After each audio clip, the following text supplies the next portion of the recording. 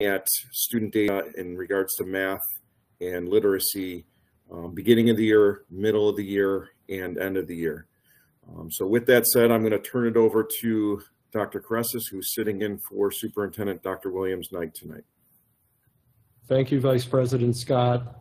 Board members want to share with you that you received an updated PowerPoint that is in your email earlier, so you'll want to check that if you want to have a copy visible to you right in front. Otherwise, you can certainly check out the screen momentarily.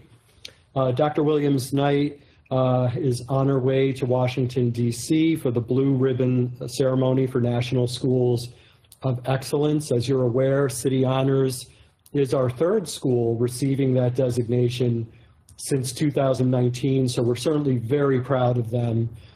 This year, they had the unique distinction of being the only school in Western New York to receive that designation. So just incredible kudos to them and to the team. And of course, the superintendent is looking forward to being part of that ceremony.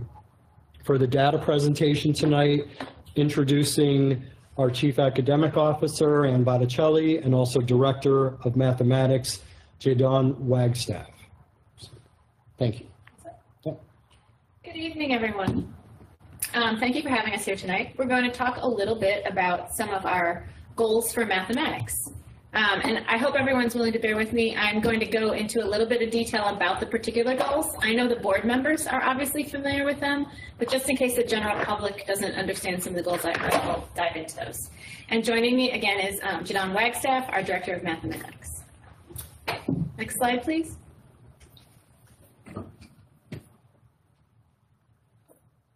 So as always, we are moving on to the next level with one voice, one vision, and one mission.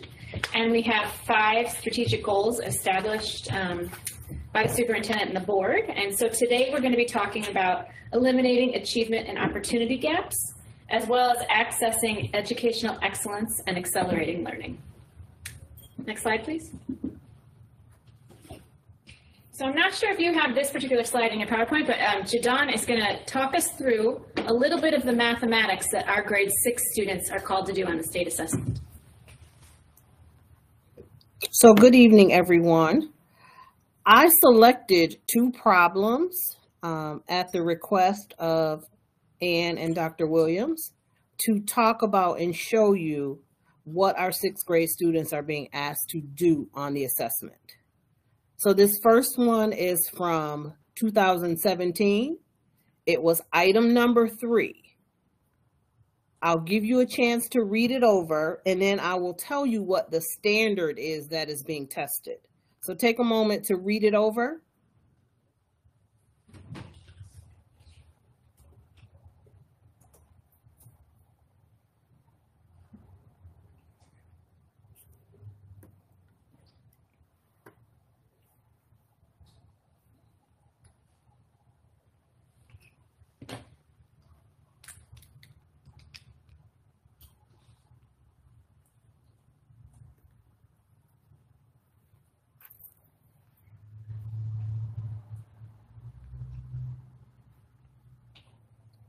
So this item number 3 from 2017 aligns to a standard that says interpret and compute quotients of fractions and solve word problems involving division of fractions by fractions. So at the grade 6 level, for part of the test, they are able to use a calculator. This happens to be one of the items that you cannot use a calculator for, nor is it asking them to actually do the computation. It wants them to interpret what they are seeing. What does this model represent in terms of division of fractions? So not all of the standards at any of the grade levels simply ask for computation. Some of them ask for students to display their understanding by interpreting a picture, explaining what they see, and or telling if what is printed is right or wrong and why. Okay, so this is just one example of what it is they have to do on a 6th grade assessment. Now notice this involves all fractions, all fractional parts, and the standards that teach fractions start as early as 3rd and 4th grade. Okay, so now we're going to go on to one from last year's assessment.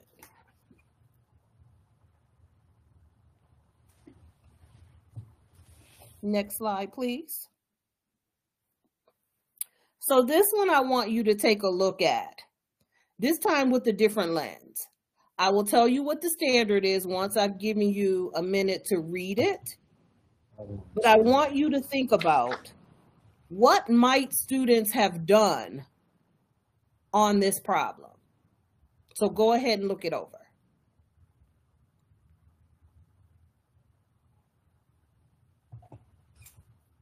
Uh-oh, the slide changed. Oh, go back, please, Admir.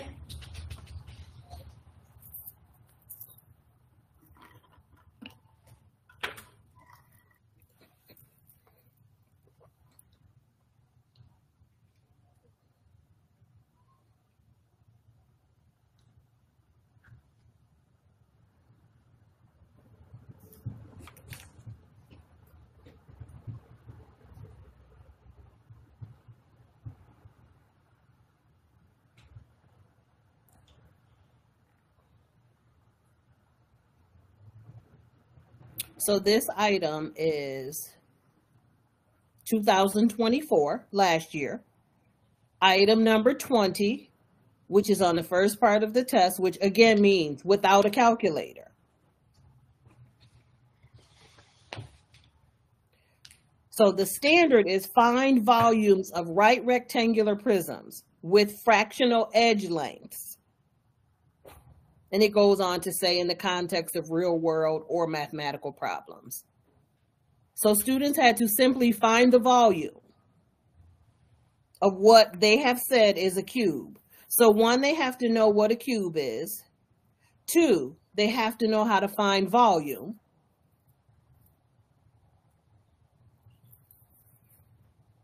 And then they have to make the correct answer choice.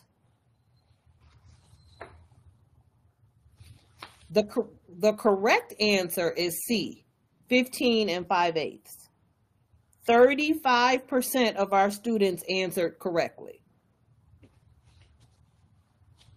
Now, here is the other end of that spectrum. 39% of our students gave the answer of B. What do you all think are the misconceptions that they may have? Why would they not all have answered correctly?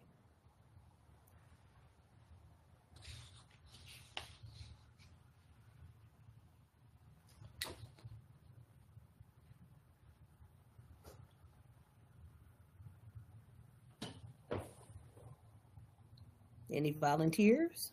They added 2.5 plus 2.5 plus 2.5. Perez over here. Got my math brain on. Thank you so much. Yes.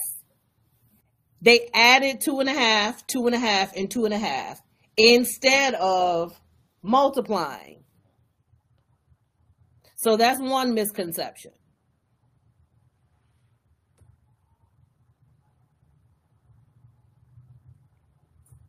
Are there any other ways they could have gotten A or D that you can think of?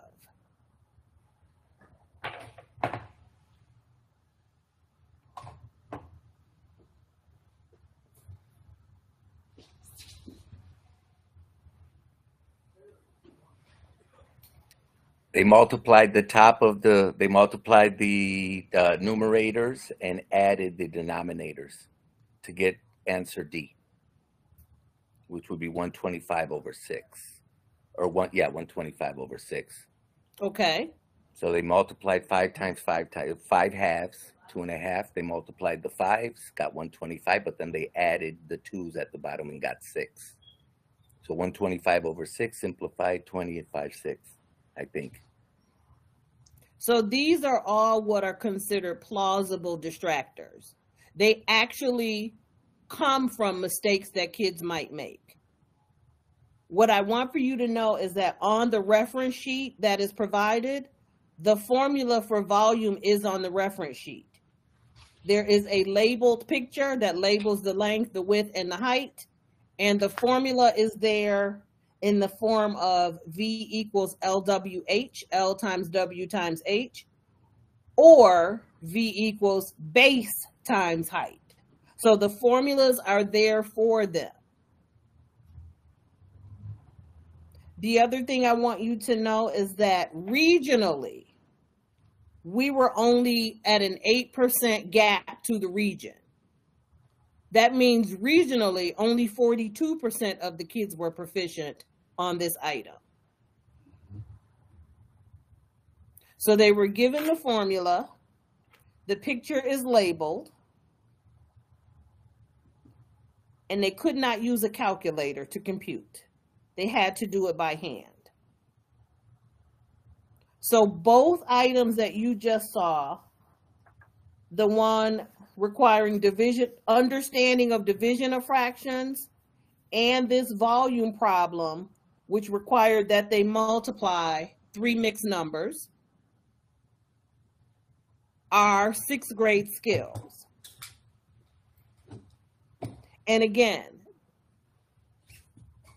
students start learning fractions as early as 3rd grade. By the time they get to 6th grade, it is expected that they will proficiently use fractions, decimals, percents, as they've not yet learned to use integers, which are positive and negative numbers. Any questions, comments?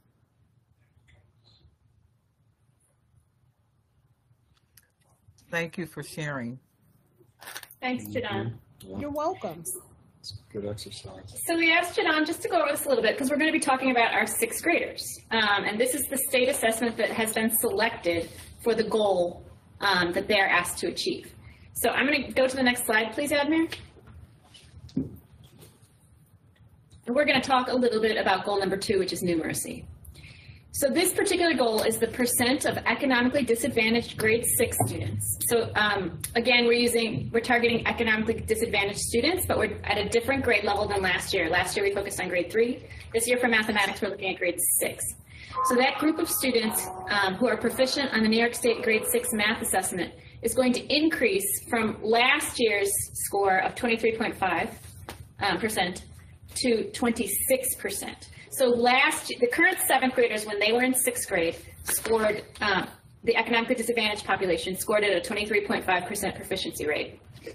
So we're asking this year's 6th graders, a different cohort of kids, to achieve 26% proficiency. Okay, so just I know people in the audience haven't necessarily seen this before. So again, we're looking at proficiency on the state assessment in grade 6. We're targeting the economically disadvantaged population of students at that grade level. We looked at last year's final results for that group in grade 6, and we're asking that the kids this year, so the new 6th graders, improve on that tally by about 2.5%. So we want to see a gain of 2.5 compared to where last year's 6th graders ended.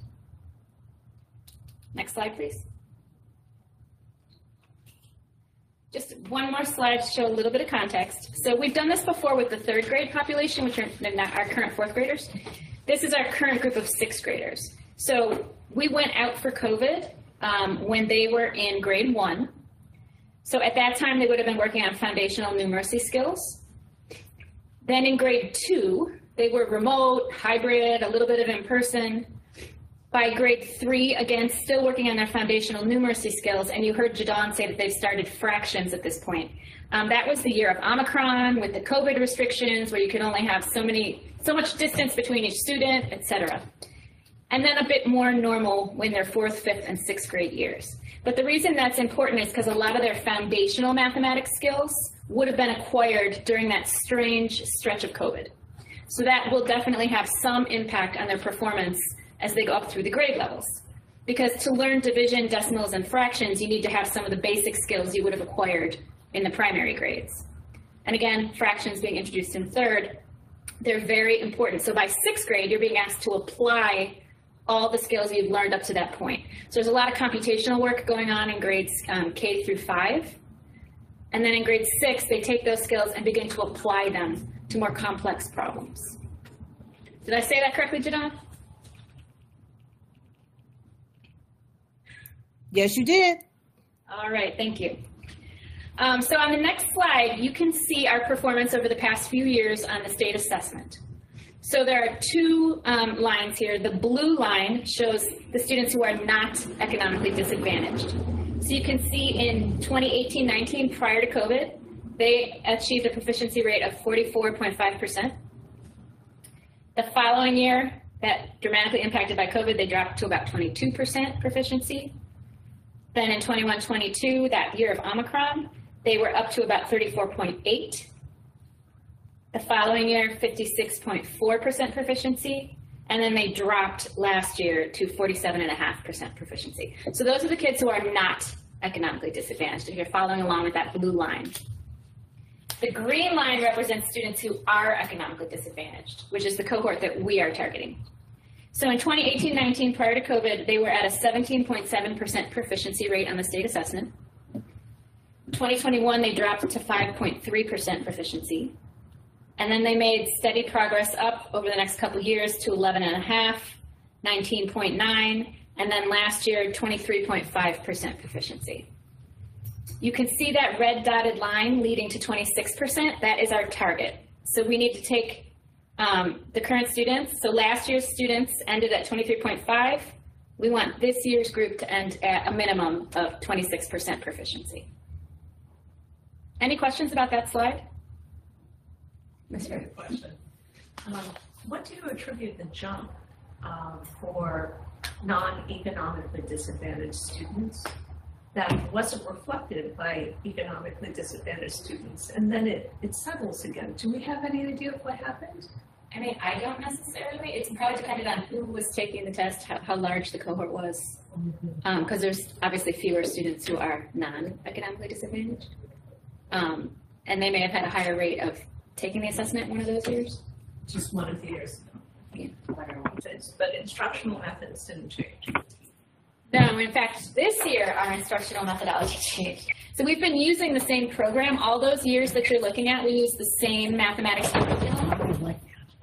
And then this year we adopted Real Math, which is a brand new program. So this year you might see some fluctuation. But years past, we were actually using the same core program. You can compare the scores even though we changed programs. They're comparable. So we're still achieving the same standards. We're still teaching the same standards. But just different materials.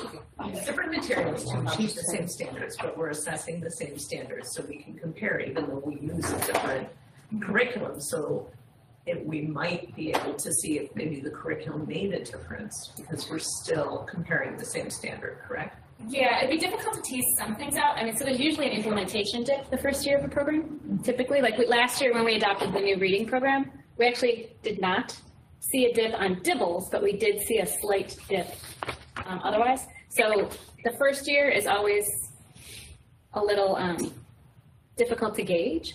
But I feel like we've done a lot of training. We're going to talk about that a little bit, but we've done a lot of training with the teachers. The program has strong reviews. So. Thank you. Okay, so the next slide, please, Emily. So in order to achieve our main goal, the board has set several interim goals to reach. So reporting out on these goals will hopefully keep us on track, getting to our target state assessment. So interim goal 2.1 is connected to the iReady assessment, which is one of our internal assessments. We administer iReady grades K to 8.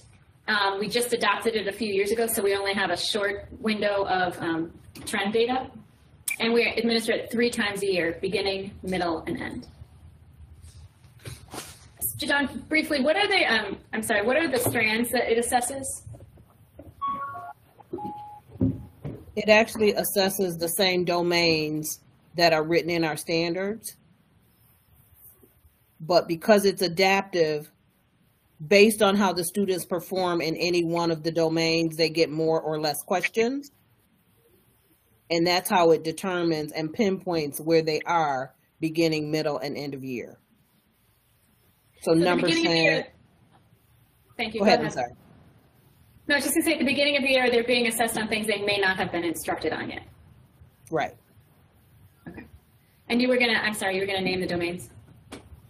There's number sense, numbers in base 10, operations, and then there are 5 domains for K to 5, and then they change slightly when you hit middle school, which is 6th grade. Thank you. So the target here, so last year's 6th graders, so the current 7th graders, the economically disadvantaged group ended at 20% proficiency. So this year we'd like this new cohort of 6th graders to end at 25% proficiency. So again, the 7th graders, when they were in 6th, the economically disadvantaged population had a 20% proficiency rate, and we're looking for the current 6th graders to achieve a 25% proficiency rate on the iReady assessment. So the goal here with having an interim is that it will help us stay on track as we monitor progress toward the main goal, which is based on the state assessment. Next slide, please. So again, we only had a few years worth of trend data available to us for iReady, but you can see the colors remain consistent. So the students who are not economically disadvantaged are in blue, and the students who are economically disadvantaged are shown in the green. So the first year of data we had was 2021-22.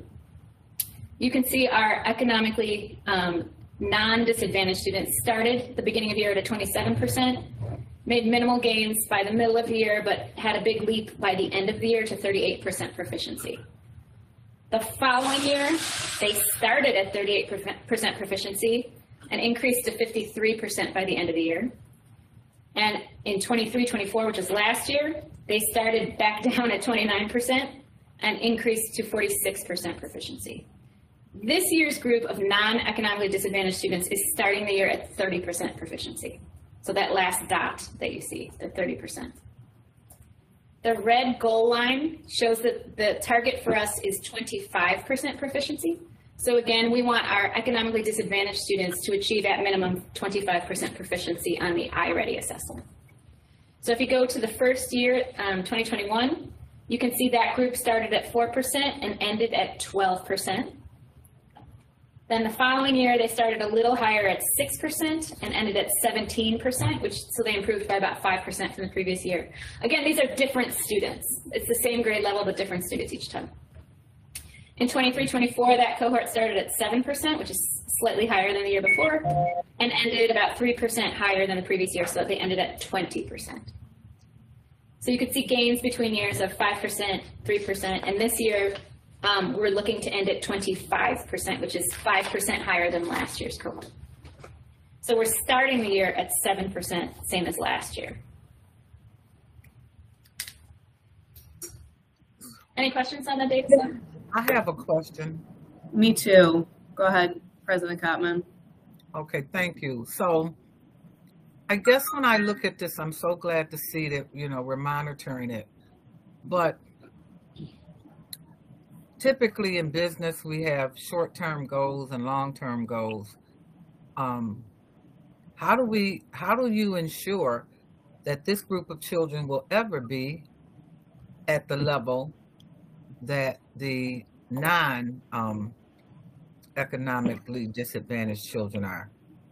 In other words, are there any plans in place to push forward or to move these children in a bigger way, to get them up to a standard that would be considered decent and acceptable? Yes, if you'll bear with me, on one of those slides, a couple down the line, we're actually going to talk about what we're doing to improve results. Right, but what my fear is that we put goals in place that we know we can attain, and we don't have stretch goals.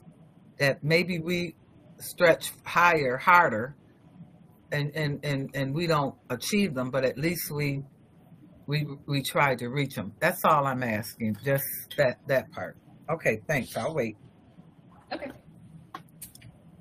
Somebody else, I'm sorry, did someone else have a question? Yes, and this is Cindy. And I guess it kind of builds a little bit off of President Kottman's question, but it's just knowing that last year and this year are both starting at 7%, and I think you mentioned later slides, you're going to talk about, you know, what you might be doing, but I guess my question is, what are you looking to do differently to have that added increase this year as opposed to last year, knowing that they're kind of starting out, the students scored the same way and the baseline showed us that, but I'm sure you'll probably get to it as you continue.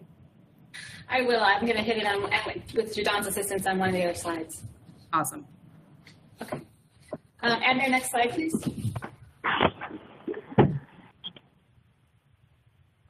So the second interim goal for mathematics is actually showing, best way to describe it, I call it a growth goal. So instead of trying to reach proficiency, we're actually trying to cut down on the percent of students who are scoring at the lowest levels. So in this particular instance, we want to reduce the students at level 1. So again, we're looking at the I-ready assessment. It's the same population of economically disadvantaged grade 6 students.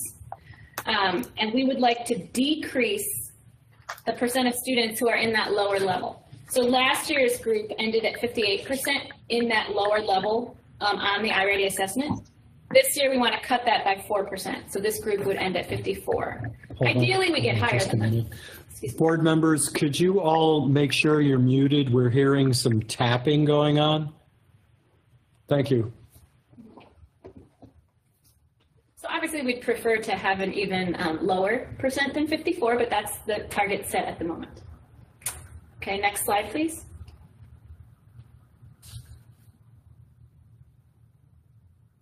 So again, blue are the non-economically disadvantaged, green are the economically disadvantaged. So if you look at the students in blue back to 21-22, you can see they have kind of inconsistent decrease at students performing well below benchmark. The next year was a more significant decrease from 36 to 23%.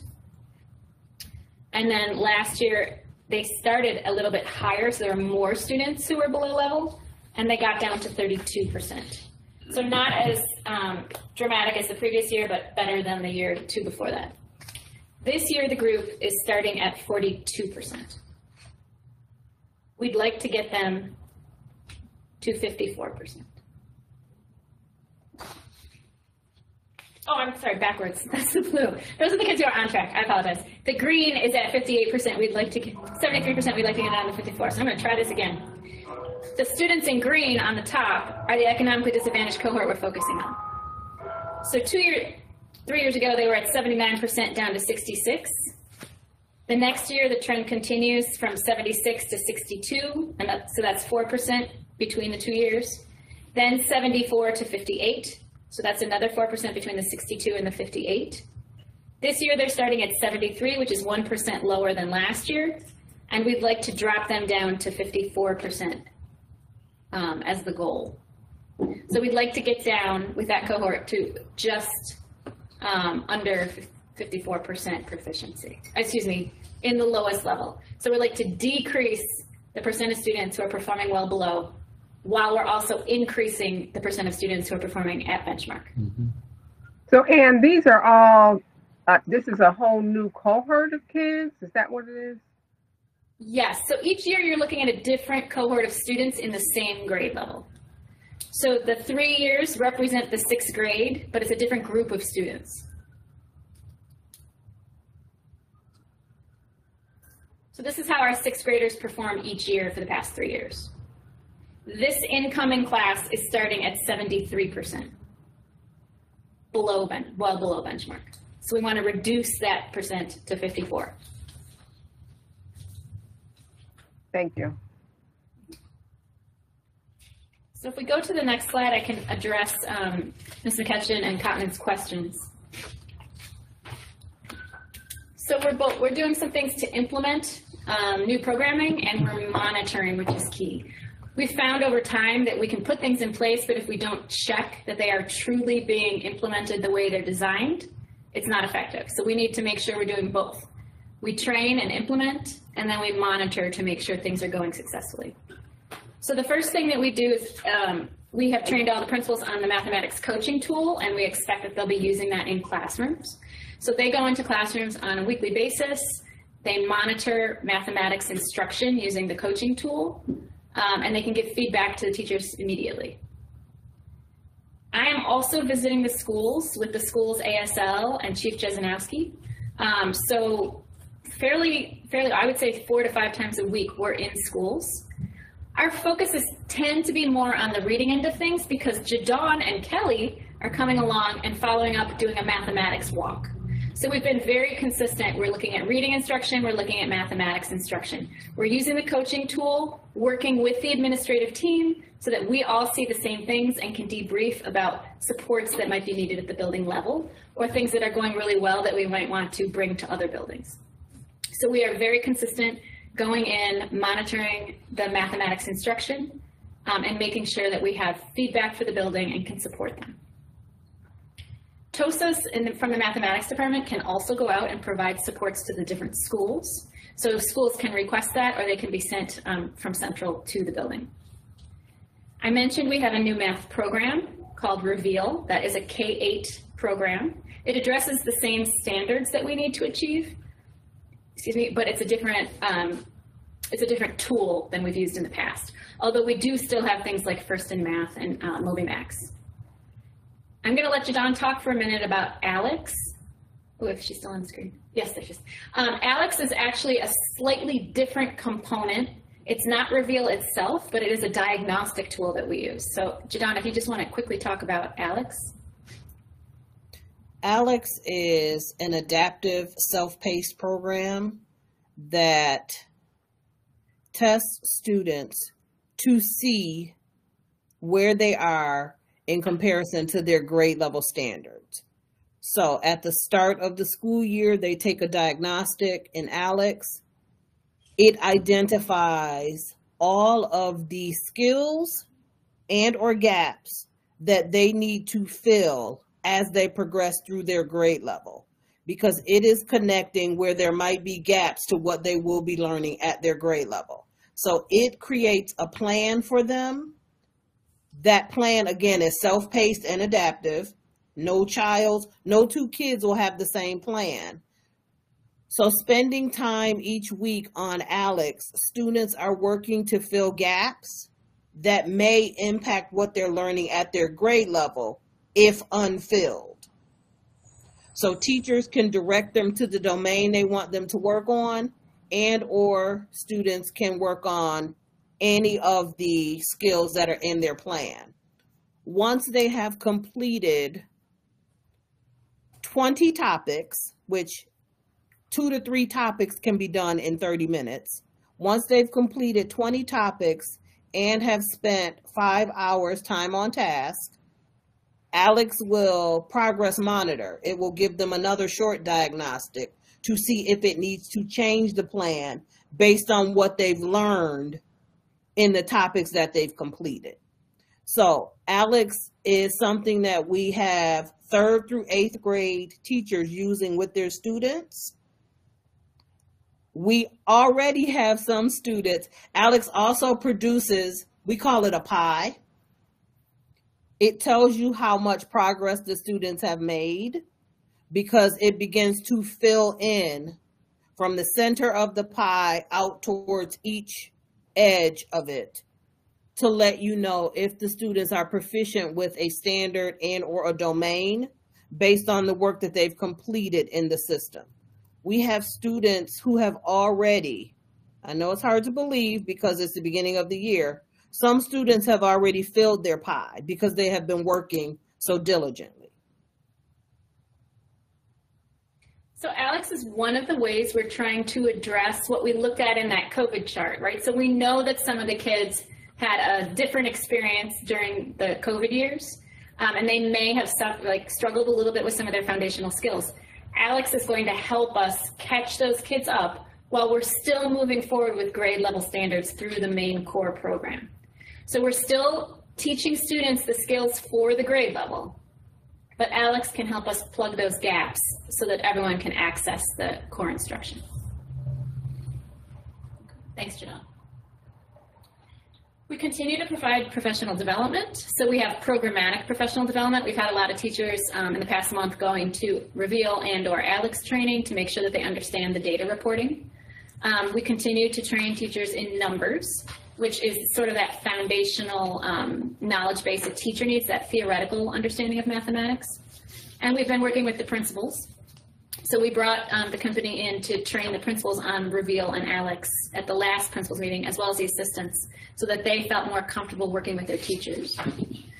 And then I'm going to let Jadon talk for a minute about her professional learning communities. It's a new initiative for us, and she's held 2 or 3 sessions so far.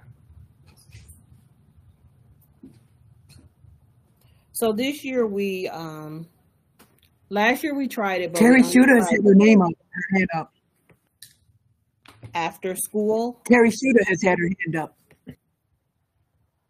What? Terry Shuda has her hand up, I guess. But should we wait till the end to ask questions? Sure, that would be fine. Let's do that.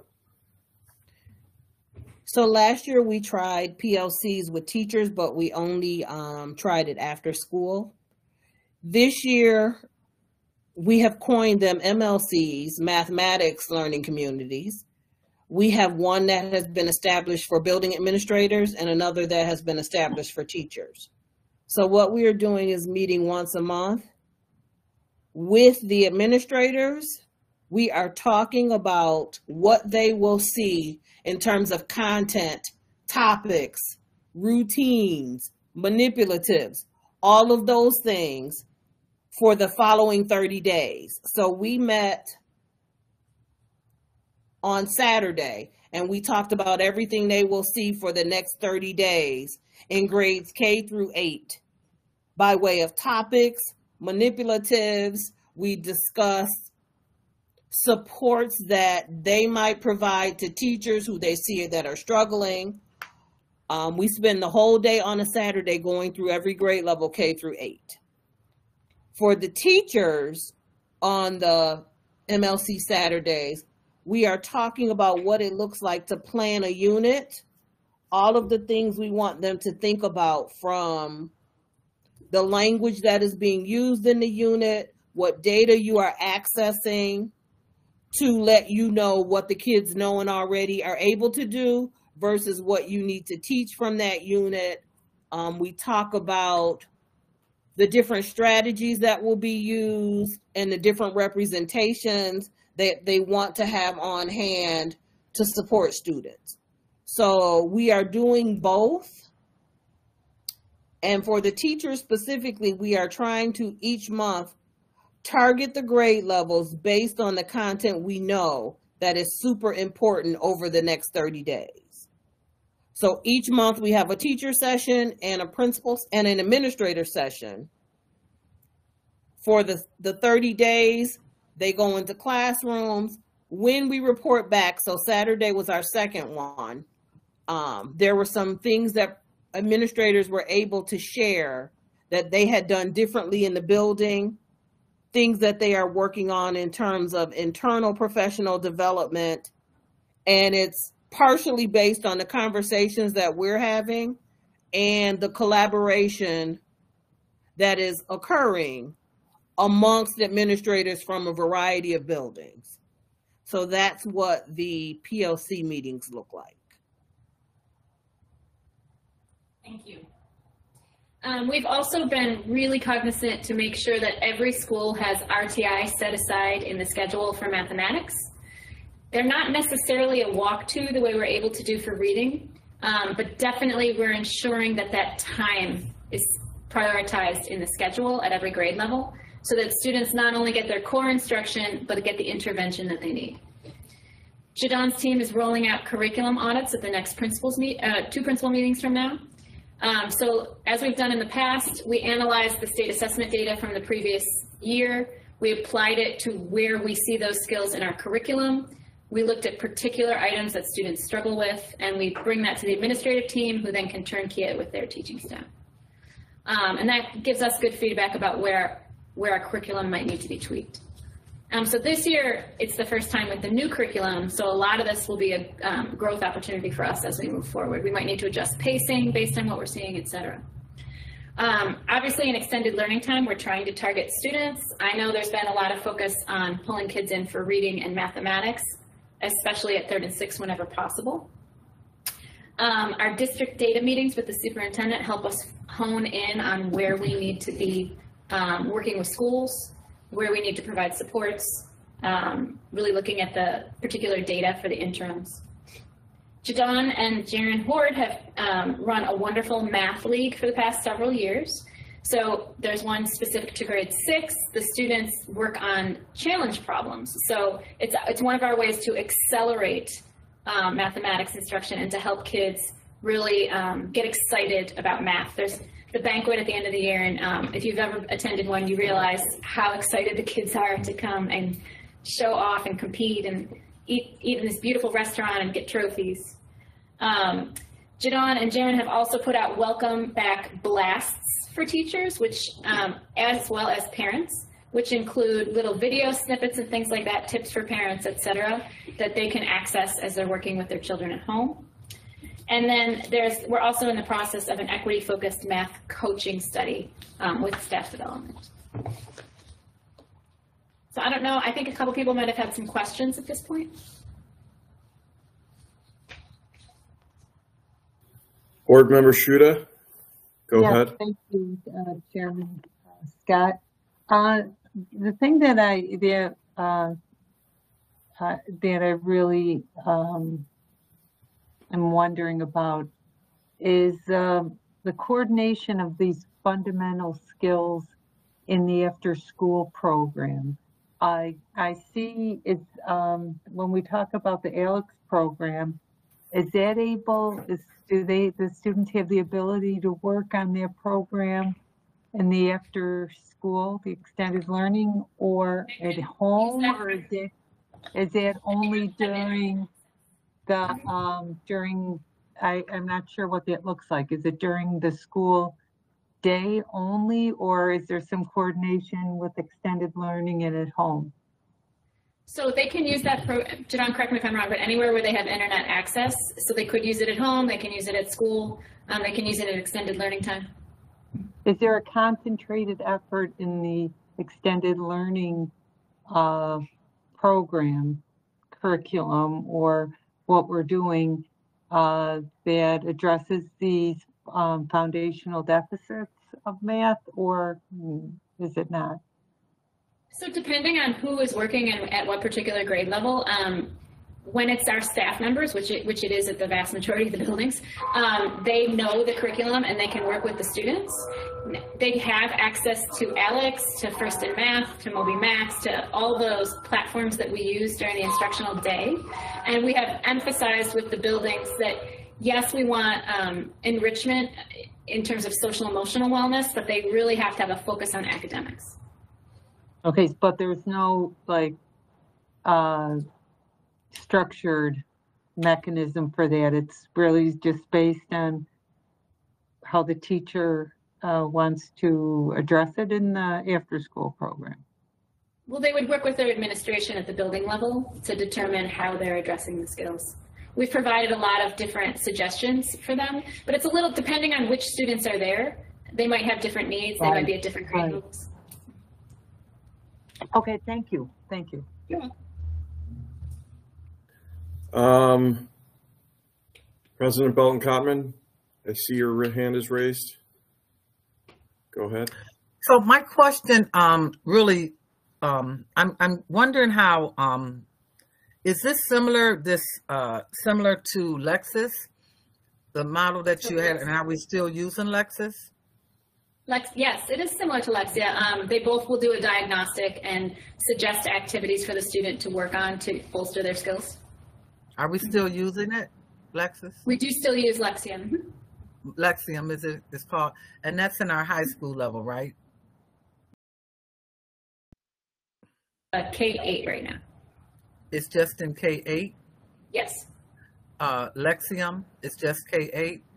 Yes, it's core 5 up to 5th grade, and then 6, 7, and 8, it's called Power Up. Okay, are we doing anything in high school? I'm just curious. And similar model. Not with that particular program. We have IXL at the high school level, which does the same thing. Okay, cool. Okay, thank you. You're welcome. Thank you for your presentation. It's been very informative. Board Member McCosey, I see your hand up. Go ahead. Thank you, Chairman Scott. Thank you for the presentation. So my question is around, again, the professional development. I love the fact that you're having these meetings and you're making sure that teachers are being met with, as well as the administrators. Throughout that 30-day process, once you have these meetings, is it up to the administrator to make sure that the teachers are, they're comfortable with this, they're well informed, or do you follow up throughout that month, just checking in on teachers to see if they need more professional development? I know it would be on the administrator and teacher to, kind of talk with each other around that. But in the instance that, principal's running the building, so in an instance that gets lost in the shuffle, do you all make a pathway for, or at least make sure the door is open, or is the PD like structured weekly for people who need, maybe they're not comfortable, or maybe they just feel like they need to touch up on the information? These are, we're trying to set goals around this. So I just wanted to make sure that the report backs aren't just on that monthly basis, and whether or not there's checkpoints in between that monthly basis with you all and the teachers or the principals. So I can address it from my end, and Jadon might want to add to what I say. So we have the baseline professional development that we're getting all teachers to attend. Even those who don't necessarily teach math as the core, they may support RTI. So we want to make sure that they are fluent in Reveal and Alex as well. So that has been a main target for us. It's a two-part training. The first is basic implementation, and the second is more focused on using the data from Alex to inform instruction in the classroom and to read the reports and understand them. That's why we made sure principals had that knowledge as well as teachers. So that's sort of our baseline. We are still training teachers on numbers, right, which is sort of the theory of math. This is why you provide this support to kids. This is why you teach the way you teach. So that's two-pronged. So numbers is more of the theory, and the Reveal Alex training is more of the implementation, the practical aspect of things. So apply the knowledge you gained during numbers. That helps you understand your curriculum itself. And then here's how you implement your curriculum. And then we have TOSAs who can go out and support classrooms. So they can either come from a request at the building end, or they can be sent by us. So for example, if we walked a school and we saw a need for some support in grade 6 with fractions, maybe there's some kids who just didn't master fractions, but now they're in grade 6 and they're supposed to be able to do that, we can send a TOSA out. Jadon and Jaren often can go out to support. And then many buildings have an instructional coach who can provide embedded training at the school level. So it depends on the particular building and the needs that they're identifying. But we're trying to make sure that the principals have the fundamentals so that they know how to identify when there's an issue and then give them the tools to support. Jadon, I don't know if there's anything you want to add. No, I think you've covered everything. There are also supports in the new resource by way of, there is a quote unquote pre-test prior to every unit. So the teachers give this pre-test to see what the kids know about the unit. So it gives them time to either front load or address misconceptions before they even start. And then throughout each unit, there are these things called probes, which are quick, short 2-question probes that say, okay, at this point in our unit, are there any misconceptions? So we're providing as much professional development as we can for teachers, knowing that unless it's job embedded, it's voluntary. So we have the Saturdays, but we also have follow-ups that are after school. So as much professional development as we can for teachers on the content and the product that they're using. So just today we had a principal ask, was there anybody that could model a lesson? So she's going to reach out to one of the TOSAs who is going to go into a classroom and model a lesson for a teacher that is struggling to fit everything in the 60 minutes. So we have a lot of different ways to support, but as Ann said, meeting with the administrators once a month gives them a picture of what to look for, so that when they see something that seems out of place, they'll pick up the phone and call immediately or shoot an email saying, here's what I'm noticing, how can we address this? Before, it was just waiting for them to call or reach out. Now, because we're meeting on a monthly basis, sometimes they come in, soon as we start talking about the topics, they notice what's there and they want to ask questions about what can I do right now so that we don't have what I foresee is going to happen. Right. Well, you answered the question with the fact that, you know, they're coming to, and then you send TOSAs out. So there's multiple touches throughout the month if need be. I just wanted to make sure that that was in place because, you know, they can probe the students and they can do these quizzes, but if they're not 100% comfortable with the material, then that's a disconnect. So that's all I was asking, but thank you very much. You're welcome. You know, I would just like to add, we identified 6th grade as a pivotal year in the past. So we did a lot of training with GATES. So a lot of the current 6th grade teachers actually went through the implementation training with GATES when we were using the modules. So they got also a lot of background understanding of the concepts and how ways to roll that out with students that might help address misconceptions. So some of the teachers, if they're still in 6th grade, they actually had quite a bit of training on theory prior to this year. All right, Board Member McEachen, I see your hand up. Yes, mine is more of a comment, so an observation. So Anne, I wanted to just first shout out and recognize that there were only 15 slides. That was not lost on me. I totally want to call that out. I just want to say, as we're maneuvering through this, and I want to bring this to light just because it's something we've talked about, and as we're transitioning through SOFG and we're creating these goals and these interims and we're starting to do the monitoring and the progress reporting and our presentations are shifting, right? That's just something of note that I wanted to say kudos on that. And you know, I guess my next ask as we continue to move forward, or my next challenge, is just that as board members, I know for me, and I can only speak for myself in this space, if I can get access to this information a little bit earlier, just to kind of look it over and start to formulate, you know, thoughts. And as a board, we're challenged, you know, obviously to understand the information and be prepared with questions. And it is a little bit difficult to do so when, you know, I don't get to see it soon enough, if that makes sense. So that's just my only thought, but I wanted to acknowledge that I noticed that. So thank you. And with that said, we have 5 minutes remaining in this work session. Other board members that don't have their hands up, I see President Belton-Cottman, you have your hand up, but any others that have not had an opportunity to ask a question, do you have anything you want to ask? Board Member Woods, Vice President Evans-Brown, anything? And I think I heard Dr. Rivera's voice. Maybe she's at City Hall.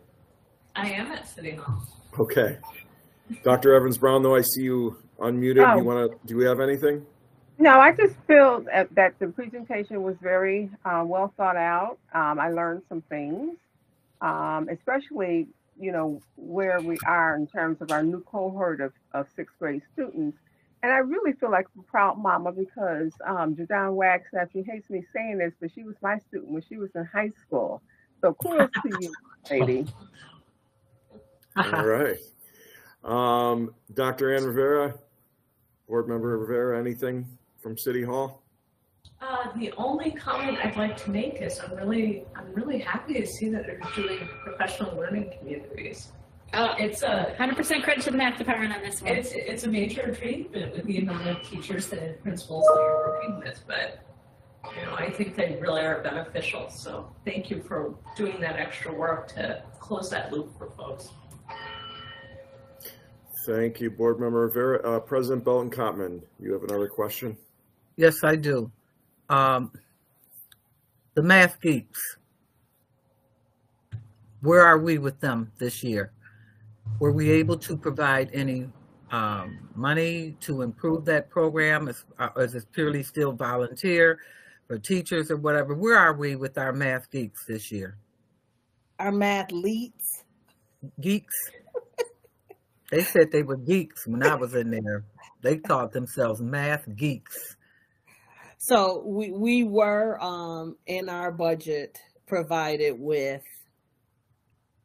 some funding so that the coaches can stay after school with their teams. With after school only being a few days a week, at least once a week, they should be able to dedicate that day to working with their team. We've also expanded this year to go down to first and second grade. Wow. So are you going to have more participants than last year? I don't have a count today, but the rosters from the buildings have been coming in. So this year we have 1, 2, 3, 4, 5, 6, and 7, 8 running from now until probably around March. So we are in the process now of sending out Meet One to everyone and looking for somewhere to hold all of these banquets for all of our kids, because we are outgrowing all of the spaces that we have been using from year to year. Okay, and we had also, I'm sorry, Ann, what was that? I just said it's a nice problem to have. Yeah, it is. And we also talked about bringing the young people down to City Hall and letting them be a part of our champions, letting them be a part of a board meeting so that that the board could meet them and they could be on TV. We talked about bringing the top performers. So, I don't want that to be lost either. We had talked about possibly doing it for September, but it slid by. But I think it's important that we elevate those young people that go that extra mile and do that. And it's a beautiful program that you have. And I just wanted to make sure that it was still moving forward. So thank you for the work that you both are doing. I'm a math person. I love math. I need to brush up some because them two questions, one of them I got right, but the other one I didn't do too well on. And you know how I participate, Ann and John. You know when I don't get the answer right, nobody's learning in the room. That's just a joke between us. All right, thank you. All right. Thank you. Thank you, Chief Botticelli, Director Wagstaff, for the presentation. I don't have any questions. I appreciate the examples that you provided for us to all see how complex math is at a 6th grade level. I don't recall having to know and understand what you showed us in those examples when I was in 6th grade, but maybe I'm just forgetting my 6th grade. Chief Botticelli, Director Wagstaff, Dr. Caressis, any closing comments before we transition to our next work session? No, I just want to echo thanks to Ann and Jadon for a great presentation, and thank you board members for participating as well as you did.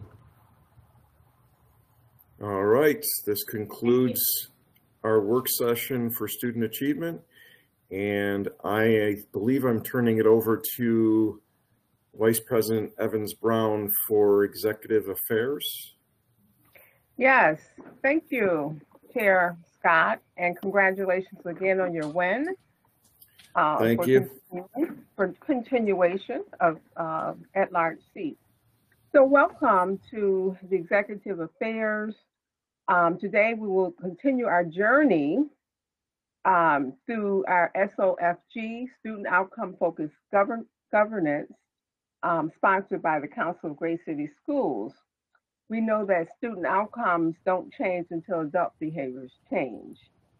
Members of our board, the Honorable Jim McCosey, the Honorable Paulette Woods, and myself completed a year-long SOFG cohort. So we graduated, specifically designed, to help the district move forward and increase student outcomes. Honorable Cindy McCutcheon also completed the year-long advanced governance cohort, and we welcome her back after the loss of her mom. Welcome back, Cindy. And lastly, President Delton Cotman has completed this SOG cohort prior to us partaking in it. So I really encourage new board members to participate next year. Leslie can give you the dates for that. So today, with that said, Leslie Grant, our coach from the Council of Great City Schools, and board member Cindy McCutcheon will co-present the next layers of this journey. So, well, before I do that, Dr. Will Presses, do you have anything to say before they get started? No, thank you, Madam Vice President. I'll just turn it over to Board Member McCutcheon and to Leslie Grant. Awesome. Well, thank you. Leslie, do you have the presentation that you can pull up, or Amir, are you pulling the presentation up? I don't know how I can do it. Yeah, I can run it. If I can share screen, I'll run it off this. Hang on one second. And while she's doing that, I want to add that our interim goals was presented timely by the superintendent to the board on the 23rd of October. So you all had an opportunity to please lean over those. So this is what Leslie spoke to today. Yeah, can y'all see that? I'm sharing. Yes. Yes. Yeah. I see Jen. Okay. Yeah. In the City Hall, Ann, I don't know if you can see that as well. Dr. Rivera. Yes. Yes, we can see it. Okay, great. Cindy, any tee up for this? So tonight we're going to cover two things. As Dr. Kathy Evans-Brown just stated, we have been going through the process of developing our 25 through 30 goals and guardrails. And as we move through phases of the process, the superintendent provides us with interims for both of those categories. And we're going to just highlight those today and then talk about what the next steps are, maybe remind some folks about what we've done to get us to that point. And then we're also going to go through our board self-evaluation. However, we are doing it a little bit differently than I think we've done it in previous months as we kind of test out that process. Leslie, am I good? Yeah, I think so. We'll just dive in here. I actually was going to get you all to go through the board self-evaluation first. That is something that you all were given a link to if you wanted to look at that. So I hope you all have looked at that in terms of what we, like what we're accomplishing. But what I really want to do is get to this. This is very important, that the board considers the proposals made by the superintendent and her staff for the interim goals and interim guardrails. It is important that you understand sort of in this process, before you can officially adopt your draft goals and guardrails, you have a clear draft right now, and the annual targets for those, that you do understand how the superintendent plans to report back to you on that. So again, those would be your interim goals and interim guardrails. And we did have a sample of it today. Thank you, Dr. Botticelli, and your team for that. So what we're going to do with this whole, the 25 through 30, the big 5-year goals will be to have a very, clean, clear monitoring calendar. The board will understand when each of these is coming up for review. You will have plenty of time in advance to look at those reports, the monitoring reports that you're going to get, and ask questions in advance in writing that have to do with the technical or tactical questions that you may have. And those would be shared with everyone. And then we could spend the sessions talking about the strategies that are used. So that is a really quick preview of what you should look forward to next year in your monitoring sessions. So right now today, I just, again, wanted to go through this. This is something that has been shared with the full board in advance. So the board is not adopting the interims, but the board does need to see this and be, you know, like a thumbs up with, yes, this is, we feel that this satisfies the goal that we want to monitor. Leslie, can I just jump in for a second? I do want to just highlight that, you know, we did this in a very fast-paced experience last year. This year, we are going through the process and I guess flowing through it in the way that it should, taking the time. And I just want to stress that, you know, it's been a change in behavior for all of us, because we recognize that student outcomes don't change till adult behaviors change, and each one of us are being asked to shift and move in a different way. And I want to not lose sight of, again, a comment Kathy made, but we challenged the district right after we as a board came together and developed the goals and guardrails. We handed that over and asked the superintendent to come back with interims, and her team did deliver those interims by the date that we asked. And the next steps from there was for the board to review what was sent to us and kick out any potential questions or comments or considerations so that we can have fruitful discussion and continue to move this process forward. So that we can go into those next steps. And I just wanted to highlight that we're now in this space. Yeah. Yes. So what would be very helpful tonight is, again, the board has had this. You have your draft goals, your draft guardrails. That would be the part at the top here. Goal 1 had to do with college and career readiness. The 3 interims that were proposed, first one had to do with completing past or completing advanced placement, dual credit, international baccalaureate. In all of these, y'all were present for the draft. I'm pretty certain everyone was there. Anyway, I just want to, I don't think we need to spend a ton of time, because we will run out tonight, going over these, you know, inch by inch. Is there anything on here that you have reviewed that, you know, you need to bring up or question right now? Or do you feel that the 3 pieces they're going to monitor for this would give you an assurance about the overall goal?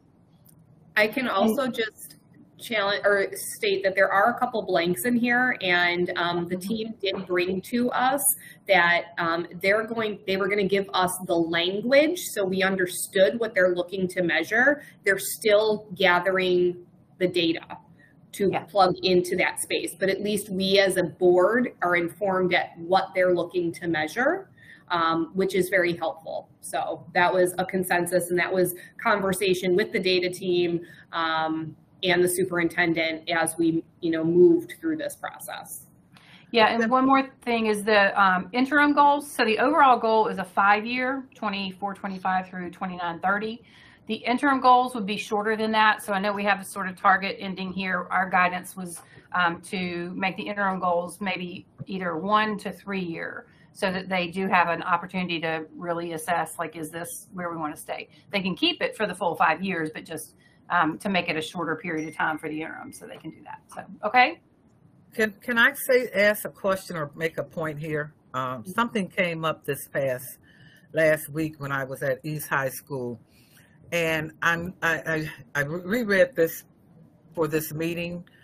Initially, it did not come up to in mind, but now it has.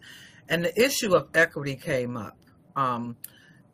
The children were saying that they would like the opportunity to participate in AP courses, and I did a little research, and I'm wondering if we need to sort of ask that some sort of an equity overlay or something be put in here, because what I found out is that certain schools are working together with online courses, but certain children are. East, for example, was not allowed the opportunity to participate in that program, and so, and the children want to take it. So I don't know if this is the place to bring this up, but I did want to share that with the board, that was an issue that came up when the students were expressing themselves, that they would have liked to have more AP courses in their building.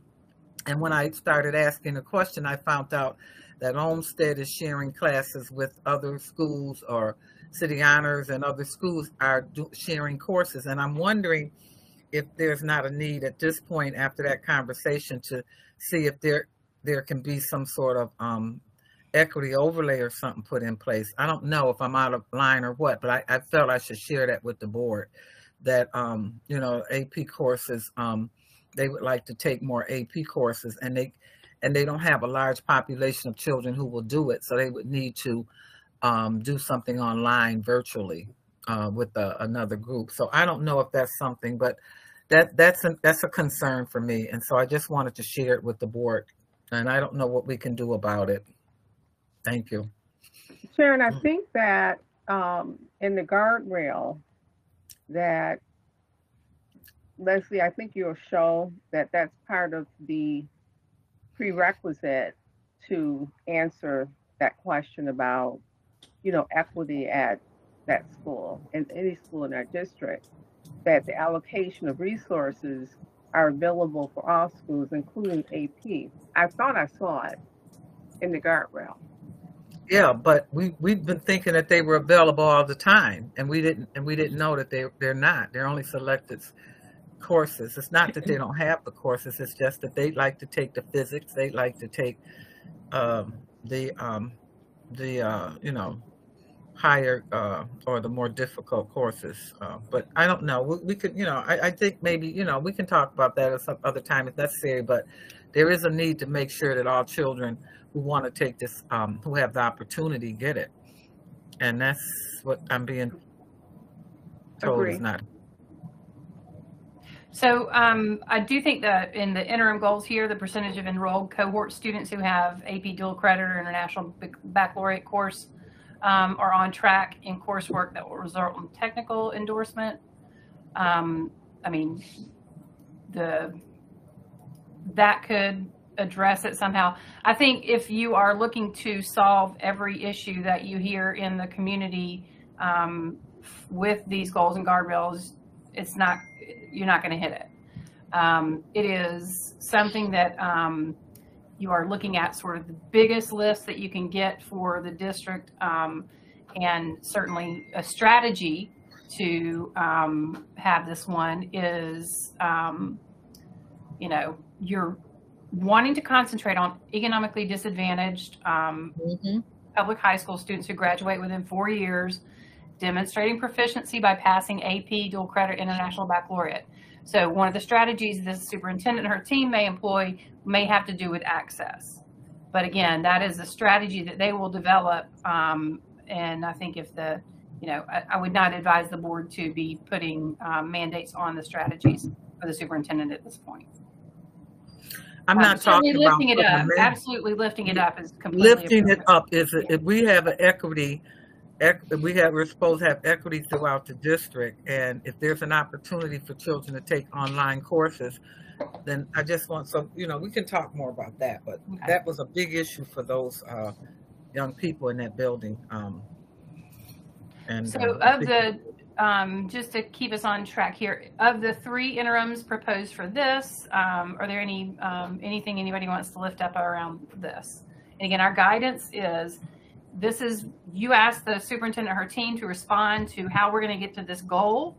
They came back to you with 3 pieces of data that they're going to track, you know, in the next year to 3, that they believe will give you an indication. Do you feel that those 3 are capable of giving you an indication that they will be able to reach that goal? That's what we're asking for you, not and honestly, if you're not comfortable as a team, if you don't come to consensus on this, our guidance would be that you rewrite your goal.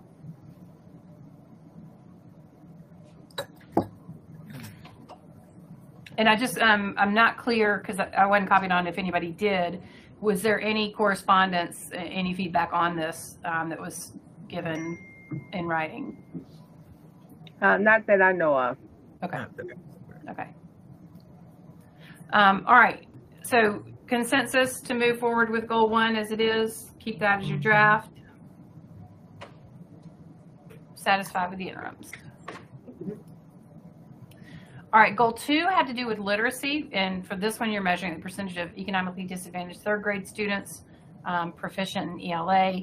The way that they're planned to measure this one have to do with proficiency in ELA on the iReady assessment, proficient on DIBELS, and again, tracking what was just reported in the previous session around making sure, trying to bring students who are well below average up. So that would be a gap closure piece there, so, or growth, sorry. So, sorry, submission around there. Any questions here?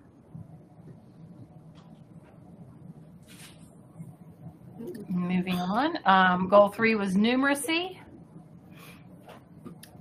Grade 4, demonstrating proficiency on the math assessment. This one tracks very closely with the literacy one as well. They're using iReady, which is that formative assessment to understand where the students are throughout the year.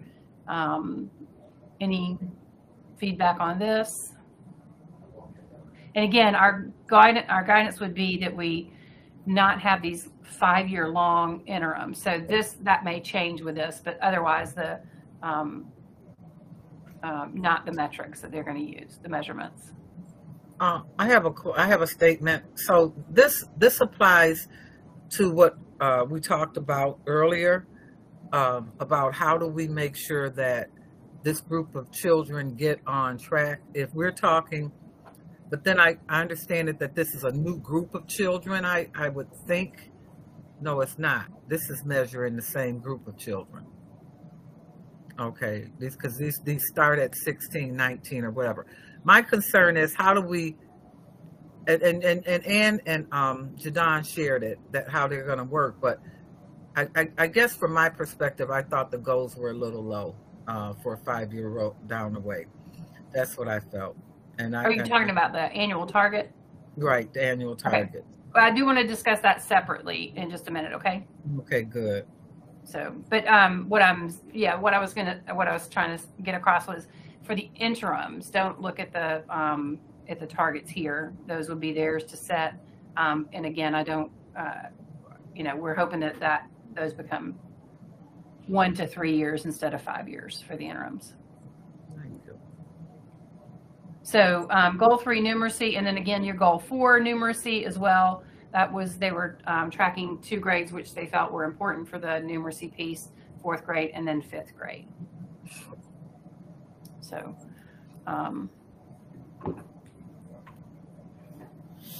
okay. Mm-hmm. Hearts and minds. All right, now the guardrails, equitable allocation, your goal or your guardrail value statement here is that the superintendent shall not allow buildings to be without necessary resources based on academic, social, and social emotional needs of students to attain the academic achievement goals, utilizing modifications to the budget system. The guardrails they're recommending are here. One has to do with trying to decrease the amount of long-term suspension. Second has to do with making sure that reading teachers are provided to the schools, Title I elementary schools, to deal with the economically disadvantaged students, as well as the ones to track the DIBELS. Essentially, guardrail 1, 2, and 1, 3 are your interim for the reading goal. But bottom line, y'all are wanting to make sure that the equitable allocation of resources to meet the goals that you set. So this is how this one is cross posted, I guess. Any questions on this one? And then the last one, your second guardrail had to do with culture and climate. Superintendent shall not allow the standards listed in the district's code, conduct, character, and support document to be unenforced, including out-of-school suspensions, safety strategies, and school culture and climate expectations. The way that they are letting you know they will track this has to do with a communication campaign established to support students who are excluded from school attendance due to immunization. So that would track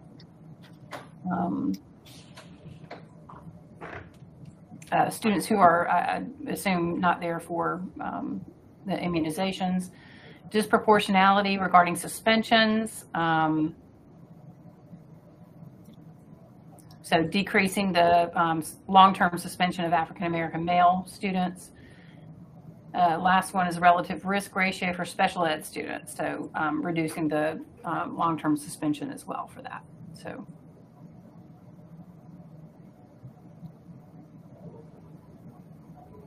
And so from this, again, you've all had an opportunity to look at this. I want to bring up to President Cottman's point, the annual targets. So what the board is charged with setting are these targets on the annual growth targets. What the district would set would be the targets for the interims. This was a sort of a breakdown analysis of what the proposal is for the college and career readiness one. We don't have that yet because we do need to set a baseline for that. So that would be something the board needs to set next year. The literacy one, we're working at it right now at 19.3% as your baseline for the grade 3 economically disadvantaged. The goal would be to move that to 31.5%. So that's a 12% gain over that period of time. The next one would be numeracy, going from 16% to 35%. That is a 19% gain over the 5 years, a little more than double. And then numeracy is going for the 5th grade numeracy, going from 15.5% all the way to 27%, which would give you 11.5% for the 5-year period. So if you have any questions about that, again, I'm making assumptions that everybody has read this and had the opportunity to ask those questions in advance of tonight. But certainly if there's something you need to bring forward, please do so.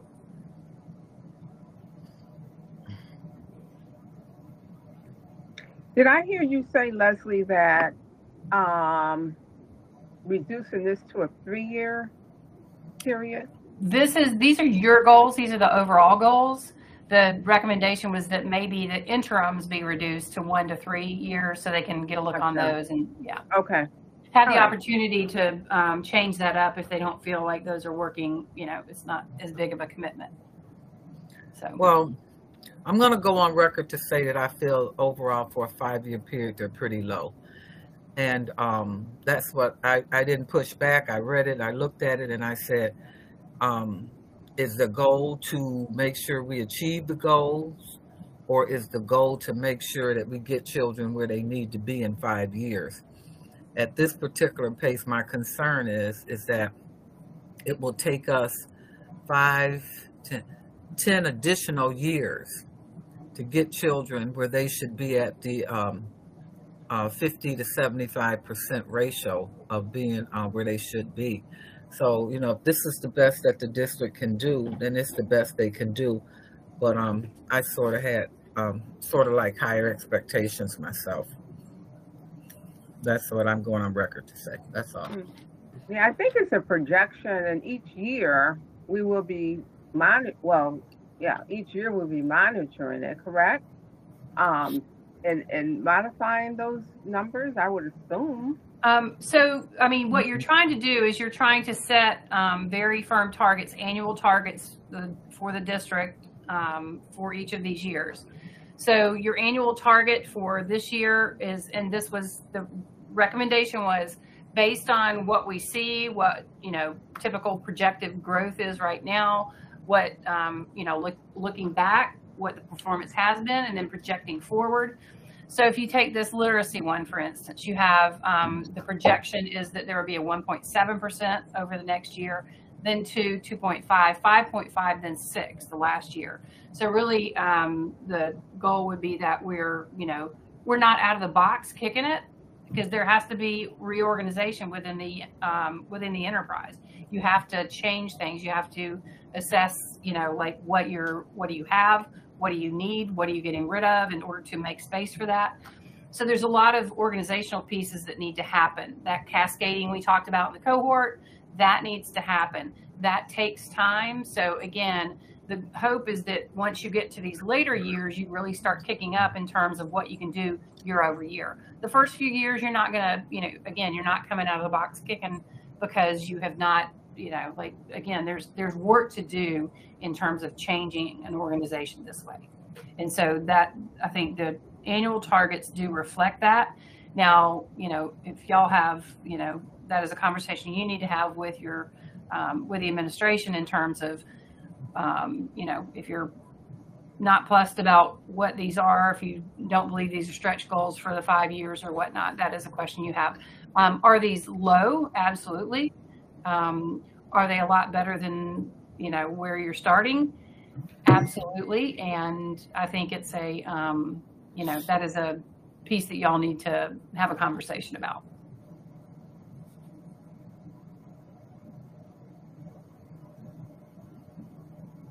But just note, we have had, you know, there have been other boards who, you know, believe that they need to get, if they don't set a goal of 100% literacy for every student in the district, then they're failing at their job.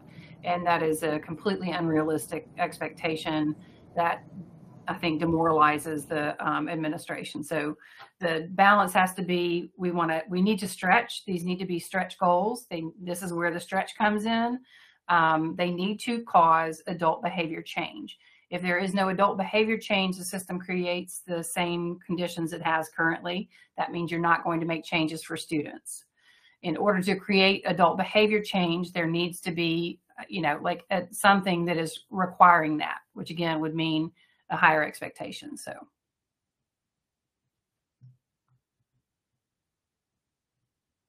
Any other comments?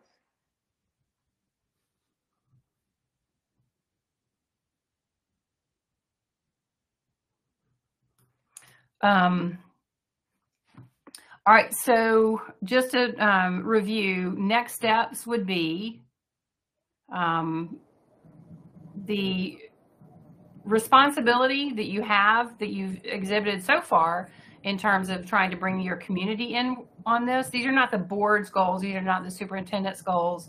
These should be the community goals, right? You went out and did a obnoxious amount of listening for all of your schedules, I know, but like really try to, you know, engage with the community, ask them specifically what they want for the future of students in BPS, listen to that, put that together with data from the district, like what was the current reality, and you all came up with the drafts that we have now.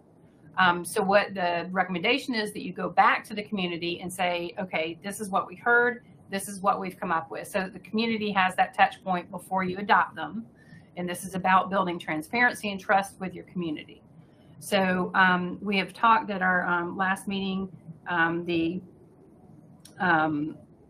last meeting of the implementation committee, about what your, a couple of routes to get that community share happening before we get through with the holidays. So I think we have a plan for that, a schedule for that, and a way to make that happen.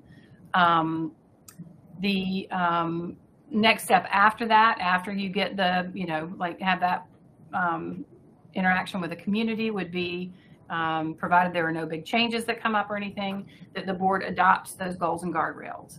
And it's only once you do a formal adoption saying, yes, these are the commitments that we are making to our students for the next 5 years.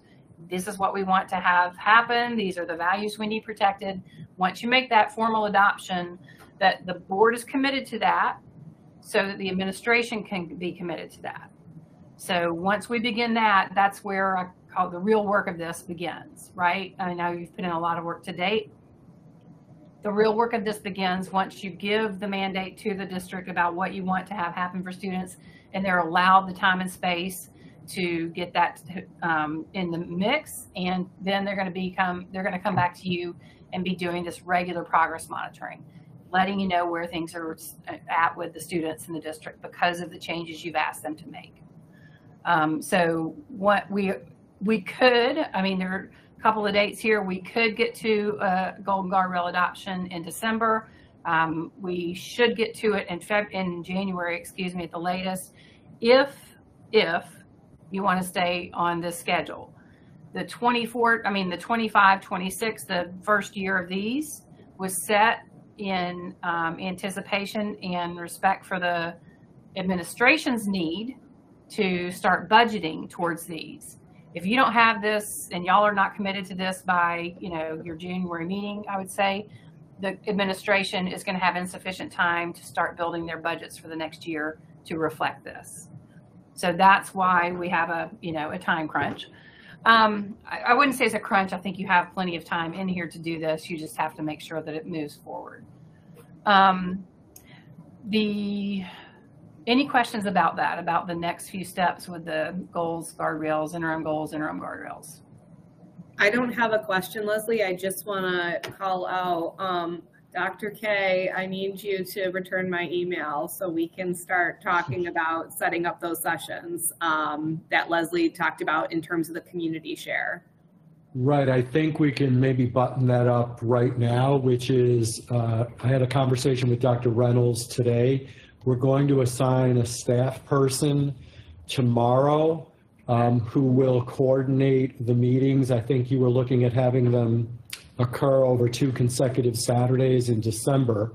Yes. And so we will have, if you want to let me know what's the best time for someone to reach out to you, I'm just going to want that person to hear directly from you, about how you want those meetings to go, what the logistics are. Okay, and we'll have that person reach out to you and go ahead and schedule those meetings. Okay, yeah, that's perfect. And then if you, Cindy, or if there's someone else on the implementation committee who can then, communicate with the board, here's where the meetings are, here's what the expectations are for your participation, the logistics for the board members, if you could, share that with them, then we'll all be on the same page. Yes, and it is in the implementation minutes, our rough idea of what we're thinking. It's not deep dive detailed, and there's more information we'll be able to send out as well. So yes.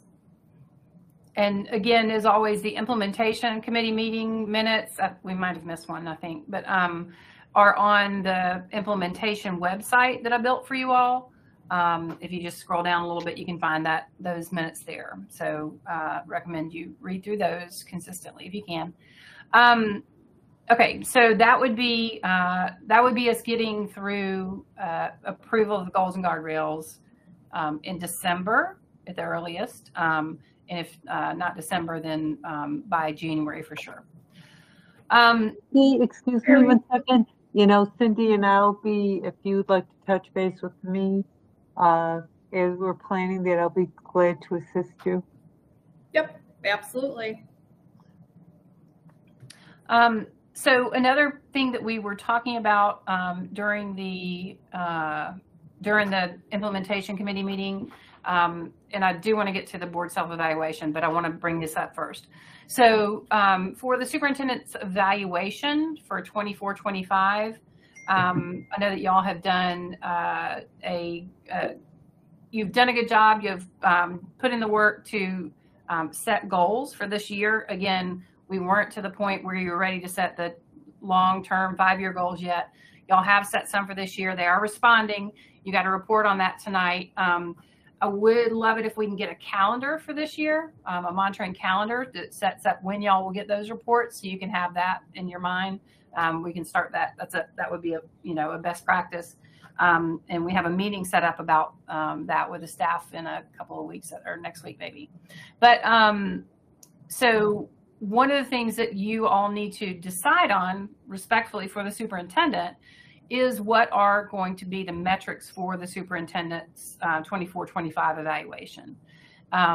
Kathy, we talked about this that perhaps you would bring this up in the educational support meeting next week. Decide with a few of your colleagues, like on a mini process, to figure out what exactly you're going to put into her evaluation for that year. It really is very important. If you want to make this work the work of the district, if you want to make sure that the first and second and third and fourth priority are the goals that the board has set, that should be the expectations for the superintendent. That should be what you are evaluating her on. I know there are other things y'all need to talk about that, but you do need to get that set before moving too much forward with this. So there's time to do that still within this calendar year. And Kathy you can talk a little bit more about that later. Yeah, I do want to stay there though for a minute.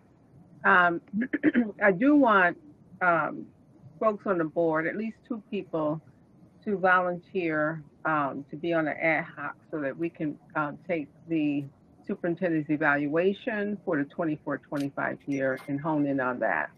So 2 people, thank you. Yep, and just can y'all do that offline? If I can, just so we're not taking time. Oh, to absolutely. Do that. I just want to put it out there. Yeah. Thank Okay. you. All right. Yes. So, and you can talk more about what like what the time frame would be on that. Board guardrails for the board. I think one of the first things we did was to adopt a set of board guardrails for the board. Those as well are on the BPS implementation site.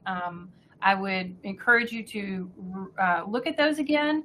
But what they don't matter. They're just some paper that's out there if you can find it, unless and until you set up some sort of accountability system for how you're going to hold yourselves accountable to those guardrails. How are you going to measure the board's fidelity to the things that you said you wanted to hold each other? So that's a question we need to, bring up and dig into, and it will come up a little bit on the in the next steps here and the self-evaluation. The last piece here on the next steps before we go back to the evaluation is a 2025 work session. I think it's going to be very important. You will have congratulations, board member Scott. I think you will have 2 new board members, though, who are not familiar with this work, although I think all of the candidates came to our info session. But coming back up and having a work session with you all mid to late January. So I think Dr. Cresties will maybe be circulating some potential dates for that. So, but that would, again, it's one of those we have, really need to get a grip on what's coming, how this work is going to roll out. So I know I keep saying we'll get lighter at some point, but once we get you to progress monitoring, it will feel more less hectic, I think. So any questions about that again, there's going to be plenty more details about all of that. Anything that you need to know right now? No, I just wanted to put out there again, Dr. K, since you're sitting there, if we could possibly survey the board and just try to get a potential date in January, because I know calendars fill up. So I'd like to give you a call just so we can have a conversation around how much time, location. Are we looking for like a mini retreat here on this? Yeah, it would be like a mini retreat, and I think we could just really honestly do it at City Hall. I don't think it needs to be anything special fancy. It's really just an opportunity for us to set the tone going into this next year of what's to come, but also just a reminder of like what we've done and how we're functioning. So we kind of have that flow, and we can do that. Okay. Yep. Let's just firm up the plans, and then I'll get something out to the board by Friday just to get some good dates, and then we'll go ahead and schedule it. Awesome. All right, whipping through here. Board self-evaluation. If the board is not evaluating itself, then it shouldn't be evaluating the superintendent, who shouldn't be evaluating the performance of students in the district. If your commitment to this work is that you want to change the adult behaviors, yours, and I've said this many times, there are 9 people in the city of Buffalo who can change the outcome for children if you choose. That choice, that commitment is not something that's simple. It doesn't come easy. It comes with lots of self-reflection. It comes with the board committing to doing all of this work, and poke holes in it, ask questions, do whatever you need to do to feel good about it.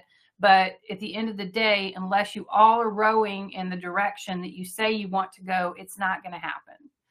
And the way that we do track this is by, quarterly board self-evaluations. We are a little off with that, and I just want it to become something regular. Once you develop your monitoring calendar, Those will be on there. What we want to get you to is a literally a board calendar, an administrative calendar, so you can see, 5 years out in the distance what's coming, right? But definitely you will understand and know, okay, this month we have this, this, and this we're going to monitor. We're going to do a board self-evaluation so that you get into the habit, these really good high quality habits that signal the culture you want in the district is one of continuous improvement, starting with the board. So while we're going through this, and I know that we've done it a couple of times before, but honestly, we haven't sort of gotten, to where we can get off home base, because really a lot of this work has to do with you accomplishing those, like adopting the goals and guardrails before you do a lot of the other pieces. However, there is a lot in here I want to look at real quick. We're going to go through it.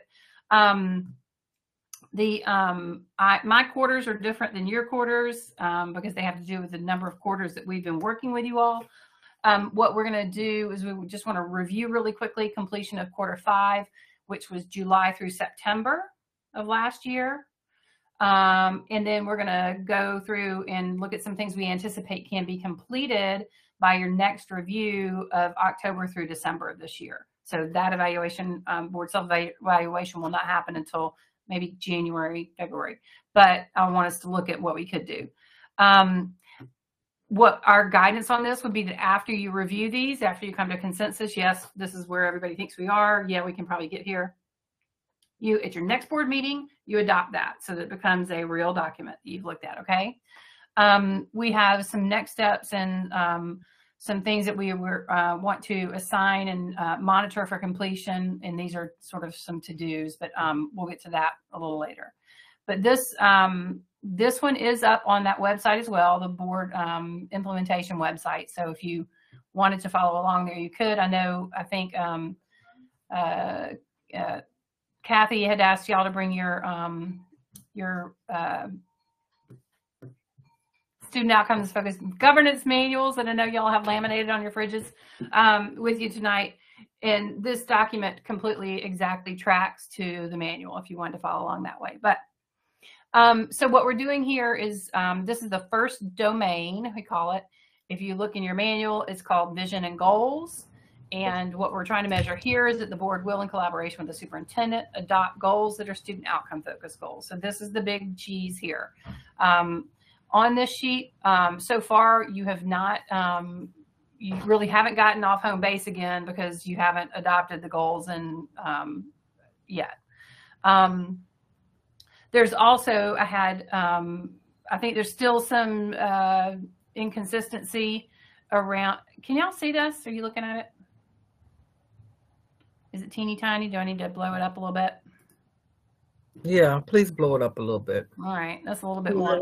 But for these, I really, really highly would recommend that you all have your own copy so that you can look at it and discern the language. And for the public, if they want to, you're welcome to share that website and they can look at it there. But bottom line is I think there's some inconsistency around demonstration of ability to distinguish between inputs, outputs, and outcomes. What that actually means, like, could you technically give the definition? But I think it's more of an active, in terms of the board understanding, who's playing and what lane. And that probably tracks back to one of the board guardrails. So I do want us to look at that in the future. This next one, the board has adopted goals. You haven't yet, but so this is where the highlight comes in, okay? Everything for this highlight are things I think you can get to in the next quarter. So that you can have this done the next quarter, which we're talking about right now, October, November, December. I think you can get these done, okay? So you're on track to do all your goals are SMART at this point. No fewer than 1, no more than 5. So I think you're on track here to, sorry, I skipped on you. I think you're on track here to get this all cleaned up. There are ones here that you could pick up as well. The board's goals all pertain to desired student outcomes. Yes, they do. In addition to the goal ending points, you've adopted annual targets. So that was the proposal you received. The superintendent provided you interim goal ending points. So all of that I think you can get with where you're at right now. Interim goals pertain to student outputs or student outcomes, not inputs or adult outputs. Are we in agreement on that one? Leslie, question. So, yes, ma'am. Okay, so are we looking at the 5-year plan, or are we looking at 24, 25? I think you absolutely need to look at the 5-year plan for this one. Okay. So. All right, thank you. You will not have implemented them, but you will if you're, what I'm saying is if you get to adopting in December, right? This is a projection. I think you can get to where you're adopting the 25-30 by December. So that is the quarter we're looking at. The next quarter is October to November, December. Everybody totally confused? Sorry. All right. So the goals all last from 3 to 5 years. Interims last from 1 to 3 years. So again, that's something we, I've got a note here, currently presented as 5 years. So we want to just tweak that a little bit. Goals and interim goals will challenge the organization and will require change in adult behaviors. So to President Kottman's point, like, you know, again, this has to do not with the written goal itself, but has to do with the targets. So if you choose to focus on those things and those targets, you know, is there agreement that this is going to require adult behavior change within the organization? Challenge the organization. So I'm not asking you to weigh in on that tonight. I think that is something you all, you know, like just definitely need to consider. The other thing too is over here, like in the master class, and this would be awesome as if you scoot on through this. The interim goals are predictive of the respective goals and are influenceable by the superintendent. And that was something that we had talked about. If the superintendent can't influence it, you know, at least 80% of the way, it really is not a great interim. I think the things they've come back with are things that are under her influence, the superintendent and her team's influence. And predictive, that there's a correlation between what you want and what the interims are. So I think those two questions would be, you know, sufficient for you all to consider tonight. And those two, this one here in the mastering and this one here. If you did get this, you are moving along to, you would move along to 35 points. And I really don't want to keep score with this in terms of numbers, but I do think it's important. You know, again, our students have to pay attention to numbers. The board does as well. But I don't want that to be the motivation for this. But so any questions about this one, about the goal? Vision and goals. All right, for the values and guardrails, pretty similar. They track with the goals pretty well.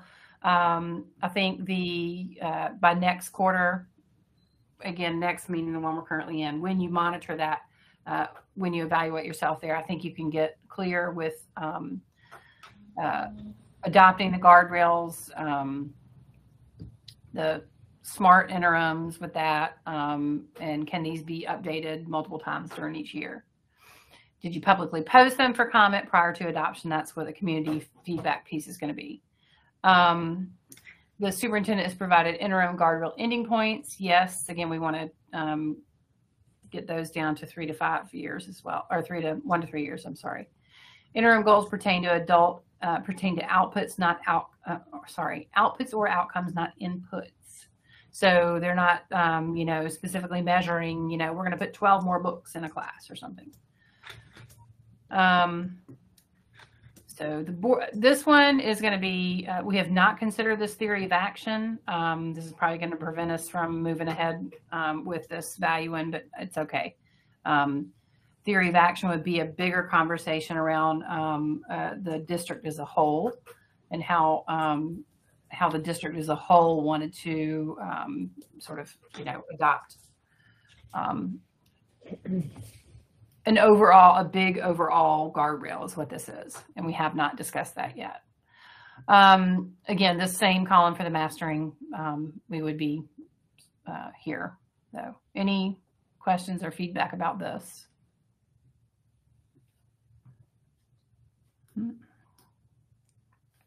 All right, for this one, monitoring and accountability, this one's going to take a little bit longer, but we are looking at a lot of things out, and we put some notes here in the process owner category is really more projections. Superintendent led the interim goal and guardrails and monitoring calendar development process work while working collaboratively with the board. This is the one we hope we can get the monitoring calendar, the whole process going. We have a meeting that is getting scheduled about that, but that would be great. If that all goes smoothly, we believe you can begin progress monitoring pretty soon. Our hope would be that you look at your agenda and do a lot of other things, but that we're really trying to get the work shifted so that you're spending more of your board authorized public meeting minutes on your goal monitoring. Sorry, guys. Okay. So you can adopt the monitoring calendar, hopefully early first quarter next year, calendar year. The span of it, all these things would be intact there. This one here is one we talked a little bit about. Superintendent is evaluated only on performance regarding the board's goals, guardrails, and interim goals and guardrails. The board considers superintendent performance to be indistinguishable from school system performance. If you are not there yet, this is a conversation I do encourage you all to have. This is a decision the board needs to make about priorities and what you're valuing. So, but this is something that will happen in the next, few months. This has to do, again, back with the frequency of monitoring. This is all stuff for first quarter next year. We can probably move on. Okay. This one, time use evaluations, communication and collaboration is the title here. What we really need to do is start doing time use evaluations, like what are you spending your time on? So when you're in these meetings, what are we tracking? Again, your way you set your values is the way you spend your money and your time. Are you spending your money and your time, money of all the people who are convening for these meetings, money of the district that goes into satisfying the curiosities of the board, all of these things, are they being spent in furtherance of the goals and guardrails you've set? Doing these time use evaluations will track that.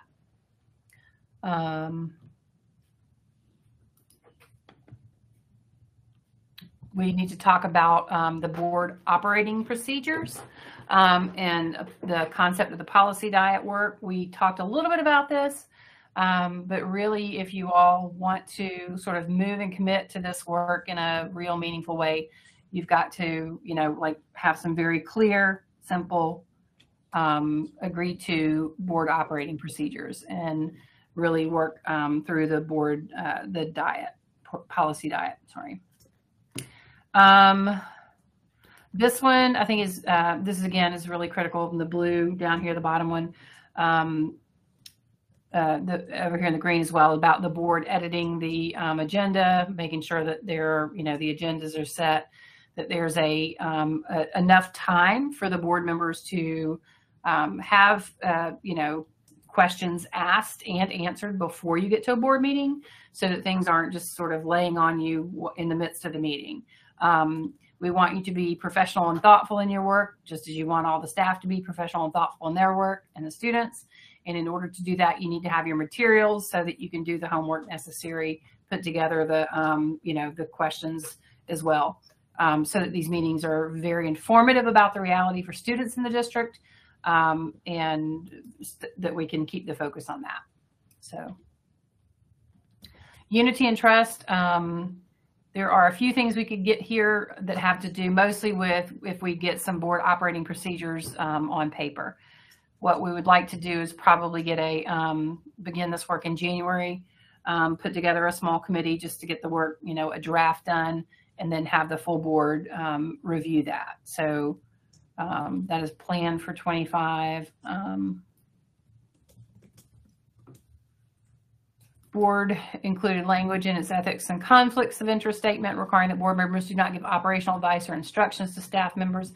This is one that I think overlaps with your board guardrails as well. So, again, what is going to be like, how are y'all going to, hold each other to meeting these standards is another conversation you need to have.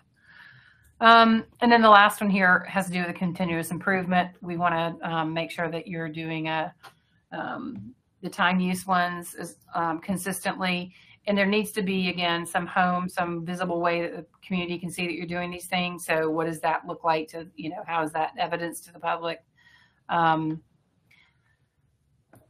This one, board tracks the average annual cost of staff time invested in governance during its annual self-evaluation. So once a year, you would have a bigger self-evaluation than just this quickie.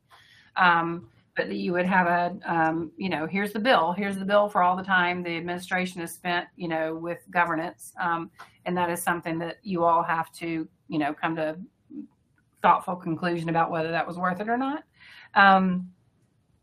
You also should have time, and I think Board President Kottman brought this one up.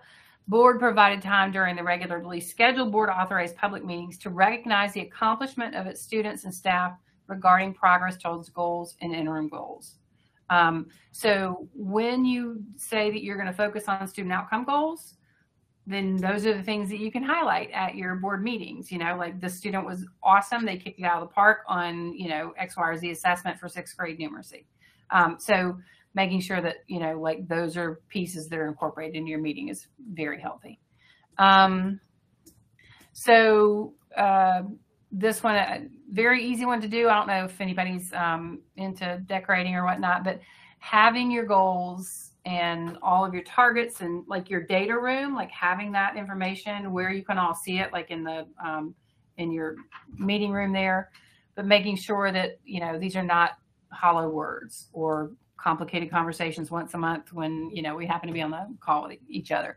Making sure that these are things that start to get that are lived and breathed, and that your staff is not frustrated because the board's oh, we did all that work and then we don't see it evidenced anywhere. So it's just a matter of being present and consistent and thorough with what you say you're going to do, and making sure that that comes through in your actions. So that's what all of this work is about. Is there any what I would love for y'all to do is to adopt or to agree to accept the evaluation, and it's based on what you have right now. So if y'all would please go back and look through that, and then we could propose that to be on the agenda for approval at the next meeting.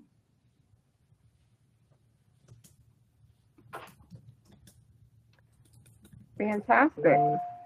Any questions? I don't see any hands.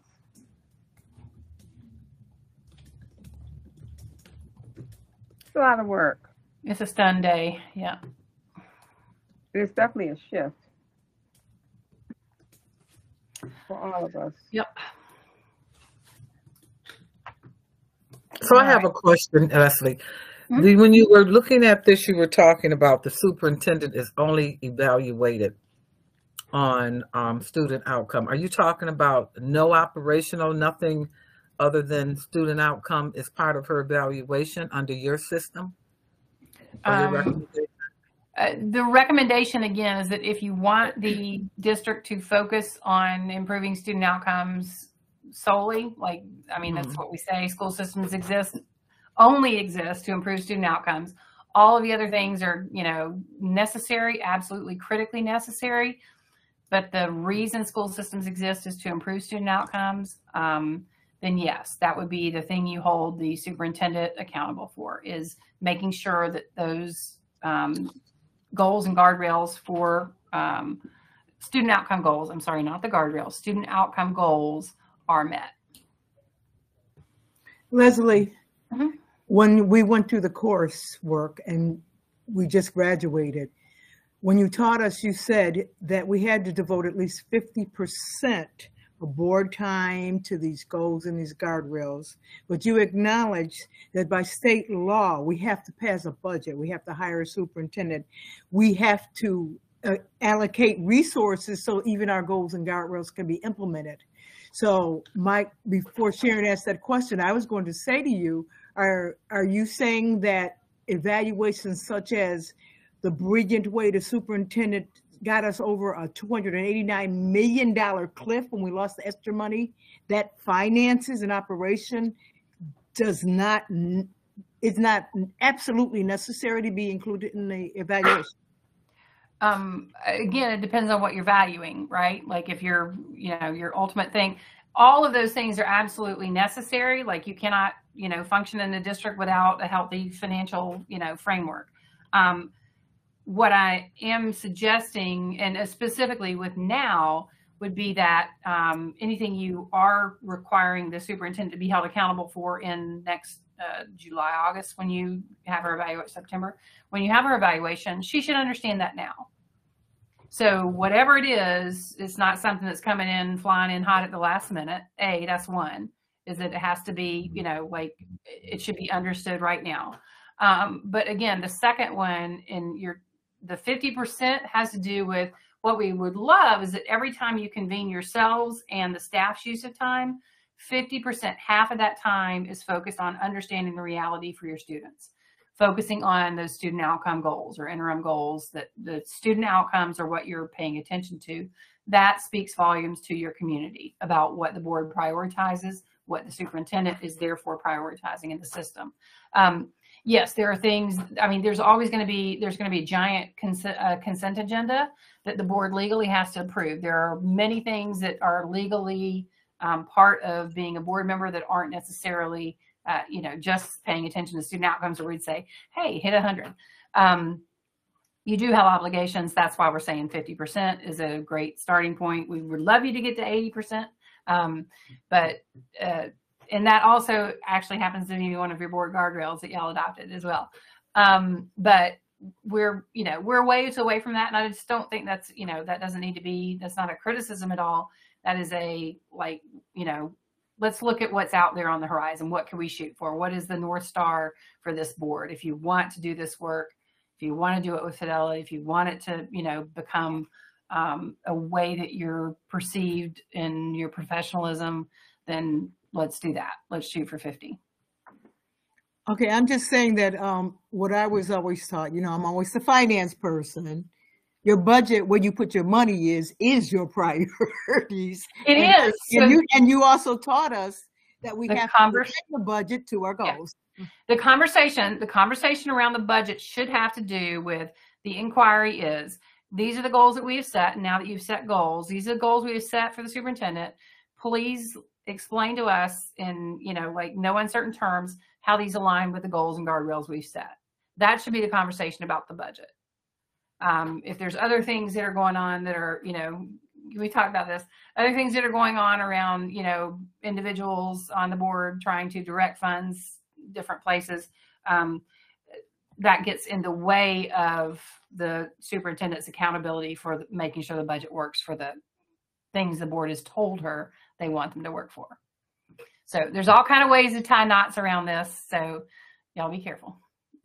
Yeah, and I know districts across this country do adopt the goals and guardrails, and that is the superintendent's part of her evaluation. But there's other parameters that are also included, and so that's one of the reasons why we need to look at that and not be blind, for her not to be blindsided with that, as you mentioned. Correct. Yes. Yeah. Very respectful way to manage your HR function of the board is to have those expectations very clear. Don't, switch on them. Make sure that, what you're hiring me to do this year is clearly stated.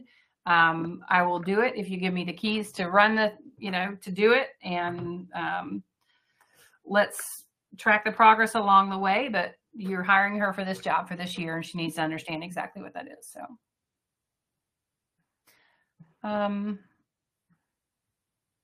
Any more questions? Mm-mm. I know it's a lot tonight, so I'm sorry. All right, we threw a lot at you. There's a lot of dates coming out, some timelines, some needs from each of you. Kathy, Dr. Evans-Brown will follow up, or Board Member McEachen. And if there's anything you want to know from me, please always reach out. It's a crunch time. I'll be out for a couple of weeks, early December, but so I would love to, if you have any questions or whatever in the next week or two, holler at me. Let's get on the phone. Let's talk or walk through this very slowly if you want. Happy to do that. Okay. right? Leslie, this is Will. I'll reach out to you to get your best availability for that January retreat, okay? Okay. Yep, that sounds great. I really appreciate it. Good Leslie, work, you did all. real good. You did real good. It's only an hour and 5 minutes, so thank you. But Okay. go ahead. You want to wrap it up?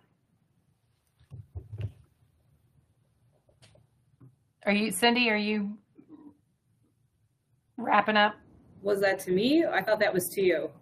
Oh. To both of you. Well, I mean, I think Leslie did wrap it up. If you do have further questions, because we certainly did give a lot of information, feel free to reach out to her. I'll just reiterate that. But there'll be a lot of information coming, and I just encourage you to make sure you're checking your emails. Yeah, please check your emails. When I do send one to everybody, I know you don't want to reply all, but you can individually reply to me if you have a question.